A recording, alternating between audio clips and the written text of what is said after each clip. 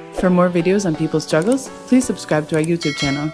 As US troops began withdrawing from Afghanistan on May 1st, the Taliban has launched attacks all over the country. The Doha Agreement between the US and Afghanistan under former President Donald Trump had set May 1st as the deadline for the troops to withdraw. Now, with the US having crossed this deadline, the Taliban too is refusing to hold up its end of the deal. On May 3rd, Taliban forces launched an offensive in Afghanistan's Helmand province just 2 days after the US handed over control of the Helmand base to the Afghanistan army. The fighting that broke out has led to the displacement of 1,000 families in the area.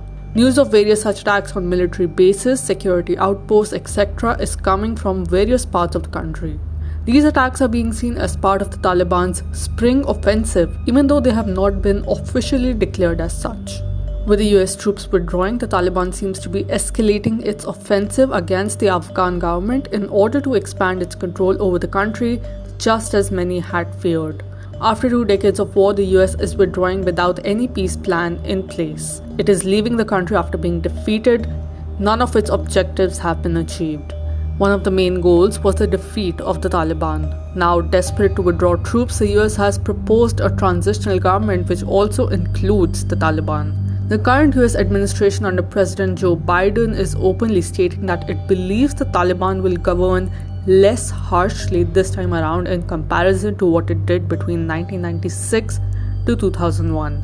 In face of the rising violence, even President Ashraf Ghani is backing this proposal after having refused to share power with the Taliban before.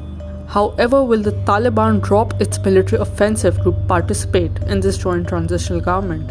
Back in 2001, just as the US began its invasion into Afghanistan, Afghan leader Abdul Haq stated in an interview that military action by itself in the present circumstances is only making things more difficult, especially if this war goes on a long time and many civilians are killed.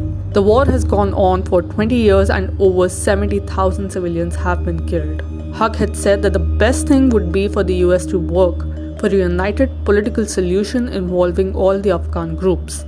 Otherwise, there will be an encouragement of deep divisions between different groups, backed by different countries and badly affecting the whole region. 20 years later, the divide between Taliban and other groups in Afghanistan seems to have become too big to bridge through dialogue. Some experts believe that Taliban considers itself to be winning at the moment and sees no reason to become part of any power-sharing agreements. The US meanwhile has stated that it is leaving the country, but it has not publicly talked about any plans for the exit of the undisclosed 1,000 troops, the special forces, private contractors, etc. Afghanistan remains an area of strategic interest for the US because of its proximity to China, Russia, and Iran. The US is partnering with Turkey in its efforts to shape the outcome in Afghanistan in accordance with its needs. This is despite Turkey's controversial involvement with ISIS and al-Qaeda in Syria. It has been reported that ISIS has been shifting its fighters from Syria to northern Afghanistan. This movement of extremist fighters is of concern not only to Afghanistan, but also to Central Asia and to China.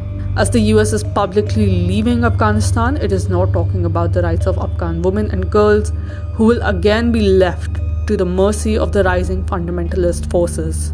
No long-term changes were established to safeguard their rights by the US in these 2 decades of war. The US is leaving, at least publicly, with the Taliban back in power. Afghanistan is back to where it was in 2001.